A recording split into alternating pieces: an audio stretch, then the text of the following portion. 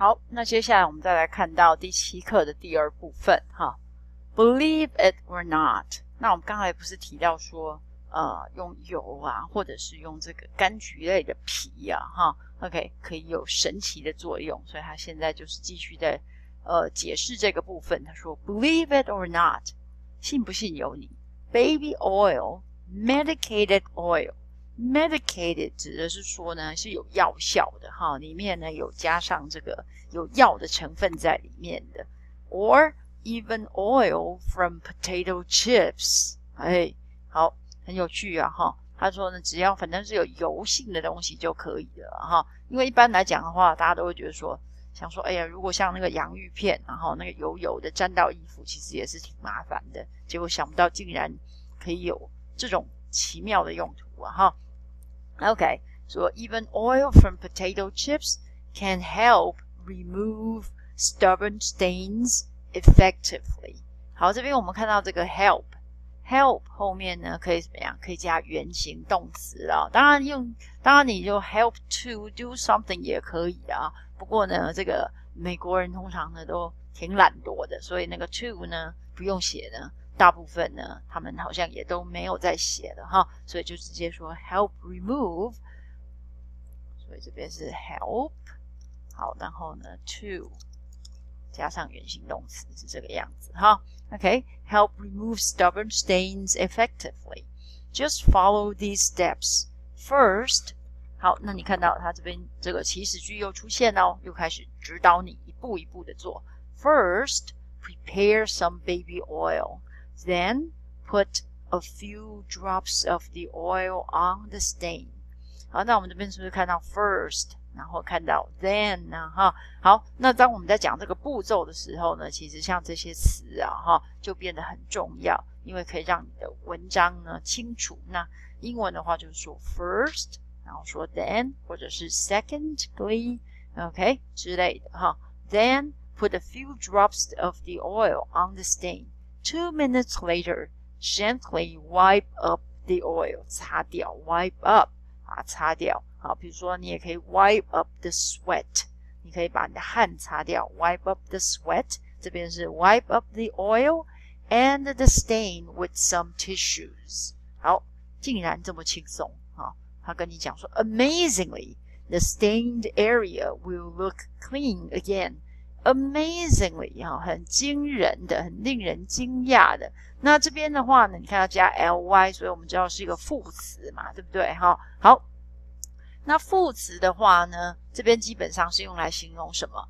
它好像不是用来形容 look， 对不对？因为我们说，副词不是拿来形容动词嘛，可是呢，你如果拿它来形容 look， 好像也怪怪的哈。这个 amazingly 在这边是形容一整句话，就是说，很神奇的是怎么样？就是后面这句话哈 ，the stained area 被弄脏的这个区块 will look clean again。所以这边这个 amazingly 是用来修饰整句啊哈 ，talk about the whole sentence。OK， 是这样子啊哈。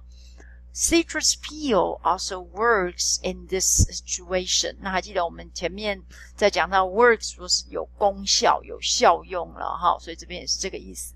Just prepare some peel from a citrus fruit such as an orange, lemon, or lime.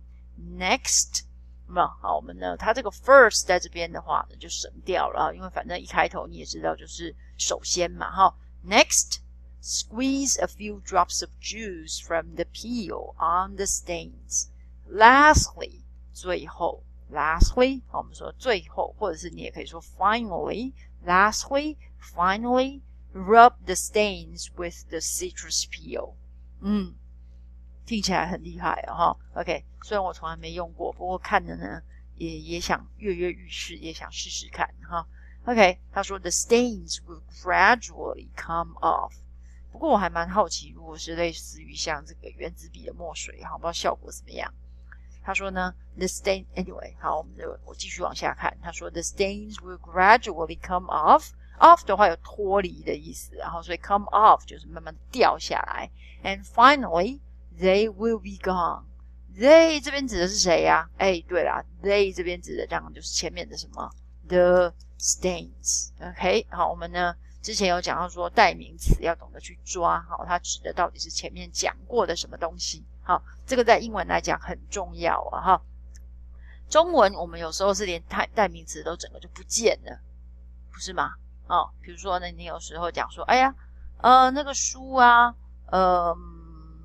记得去拿哦，我上个礼拜买的，好，这样子 ，OK？ 那你看，你说那个书记得去拿哦，我上个礼拜买的，这个我上个礼拜买的，你也没有看到书，但是呢，我们在言谈当中，其实我就知道你在讲书，所以中文的话，常常根本就连那个代名词通通不见了，但是英文还是会有哈。OK， 那呢，你要找到它，知道它指的是什么。OK， 好，他说 Finally, they will be gone.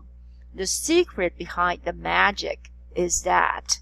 好，这个 the secret 是我们的主词嘛，对不对？好 is 是动词 ，the secret is 好，后面什么 that blah blah blah blah， 这边有一个 that 的这个子句啊，哈，这个 that the organic substance from these kinds of oils and the acid content from a citrus peel can help break down the stains and thus make them easier to remove. OK， 有没有？好，我们看到呢，这个是从 that 一直到最后，这个 remove 是一个子句，指的就是什么？就是用来说明 the secret. The secret is that blah blah blah blah blah 一直到最后啊哈。OK， 这个 that 的话，我们说呢，就是一个所谓的什么名词子句，用来呢，这边的话等于说是用来解释 the secret 指的是什么哈。